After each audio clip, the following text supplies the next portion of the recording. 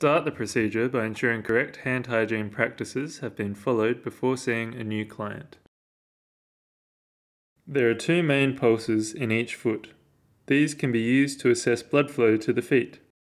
To confirm that a person has good blood flow, you need to be able to easily find both of these pulses on each foot. When testing for pulses, always use your first and middle finger, not your thumb. Your thumb has its own pulse and can confuse the results. Starting at the big toe, work your way to the center and top of the foot. This is where you should feel the top pulse.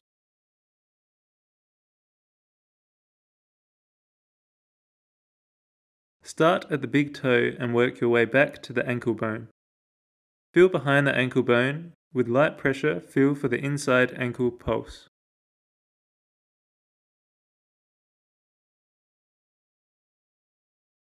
Record your findings and repeat the process for the other foot.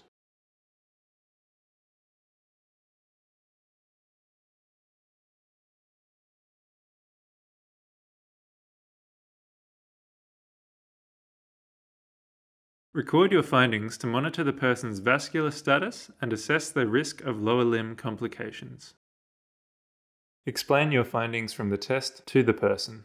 If you are unable to palpate any pulse, it suggests there may be reduced blood flow to the feet. Do a Doppler assessment and other vascular examinations to further investigate.